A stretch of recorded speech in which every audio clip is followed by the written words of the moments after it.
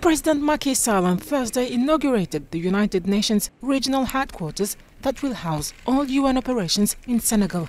The ceremony was attended by the presidential couple of Romania on an official visit to Senegal.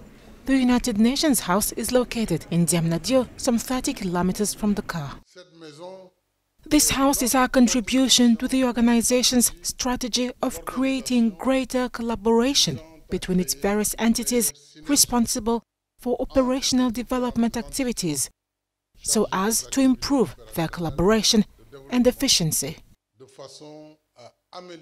The 2,400 employees of the 34 UN entities currently based in Senegal will work on the new site.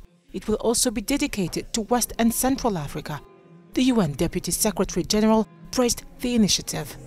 I thank the government of Senegal and His Excellency President Macky Sall for this important initiative and his vision. This United Nations House is a great expression of our shared vision of cooperation between Senegal and the United Nations to advance a future of peace, dignity and prosperity for the Senegalese people, the region and for us all. The headquarters sits on a 13-hectare site and was built by Senegalese private company. Work began on the project in 2019 for a total of $291 million.